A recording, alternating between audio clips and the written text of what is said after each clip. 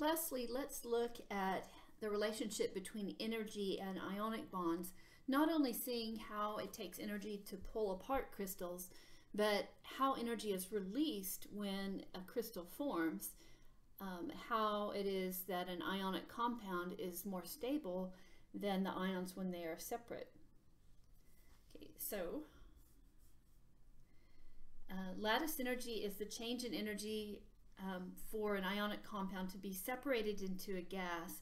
That's a way to kind of think about how much of the energy change comes from the ions coming together in a crystal. And so in other words, if we had solid and we had to separate it out into the ions that are gas phase, so they're totally separate, that change in energy would be the lattice energy. So what is it that makes an ionic compound stable to begin with? Well, we kind of know that positive and negative attract, and so it's stable when positive and negative come close together. But maybe you don't think about that also means that when positive and negative come close, that is releasing energy as they go to a lower energy state. And so anytime you have positive and negative charges together, that makes it more stable, that contact. And of course, in an ionic compound, it's not just a pair, it's a lot of them, and they're touching more than one positive to negative. But then when you get into 3D, you can have a lot of touching between the positive and the negative ions, and that's what makes it stable. This is just a way to kind of break down and look at what it is about that makes it stable. And so it's kind of just like pretending that you're making the ionic compound starting with the neutral atoms and seeing where it is that it becomes stable. So this is an energy diagram. And on an energy diagram, remember that at the top is less stable. High energy is at the top. It's like a book at the top of the shelf, or something like that. And then down here is on the ground. This is more stable.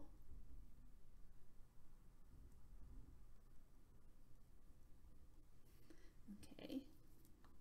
And where we're starting is right here, where we have just the neutral atoms.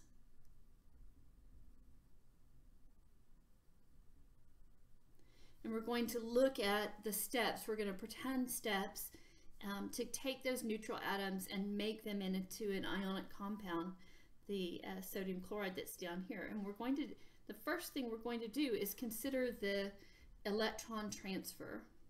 And so in this first step, what we're kind of pretending that we're doing is we're looking at, okay, let's make an ion out of each one. Basically, sodium gave an electron to chloride.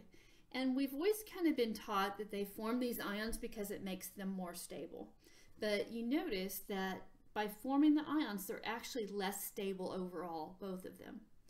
And that's because, you know, we always say that sodium likes to give up an electron, but actually it doesn't. It's just that it does more than maybe another element, so to speak. Most atoms are more stable if they gain an extra electron, which is kind of weird. So it's actually because of sodium giving up one that when you put the two of them together, this is actually not what makes it favorable. So getting the octet for an ionic compound is not where the stability comes from. But once they're up there in this less stable condition, and so up here, they're like, this is like gas. So they're like totally separate. And then we can say, well, what happens if we bring them close to each other? And so what we're doing is we're bringing like one sodium with one chloride, and they're touching, and see already we're more stable than we were when they were neutral. So it's the coming together of the positive and negative charges that make it more stable.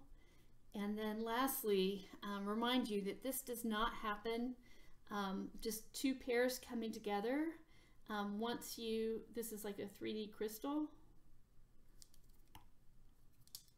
Once you go to 3 dimensions, we have a lot of positive and negative charges coming together. And then this difference, if we consider the change in energy from going from a gas to the 3D crystal, that total change from the positive and negative, that's the negative of the lattice energy. Technically, the lattice energy would be the change. This would be the lattice energy, the change going this way. But anyway, so that's why it's the negative of the lattice energy. This is the energy required to pull them apart, and this is the energy released when they come together. And so the take-home message from this is that the individual ions up here are actually less stable than we were with the individual atoms that were here. So the stability of an ionic compound does not really come from the ion or the electron transfer, as we've tended to think. The stability comes from, after the transfer, the positive and negative charges coming together makes it more stable.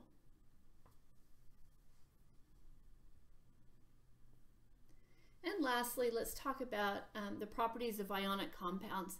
These properties mainly come from the fact that ionic compounds have very strong attractions between them. And these attractions, they're not as strong as like within a covalent bond, but they are very strong and they hold things together into the solid. In other words, like with a covalent compound like water,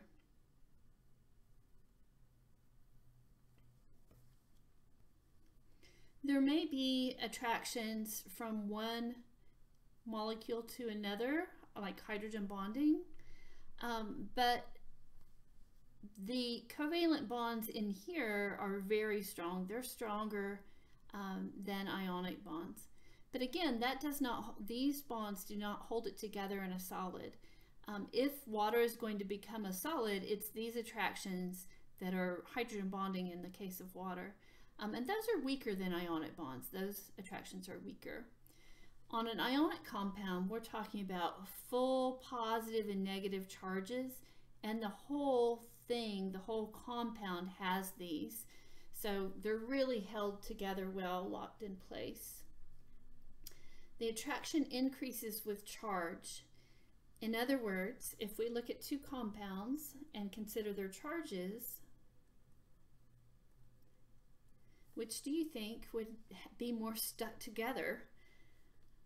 Stronger attractions.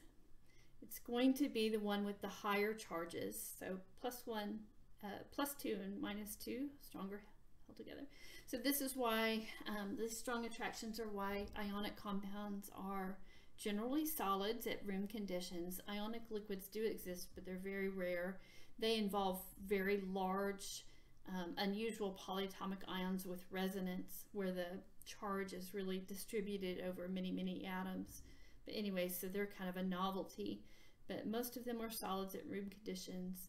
And as you already know, ionic compounds, if they dissolve in water, they are electrolytes.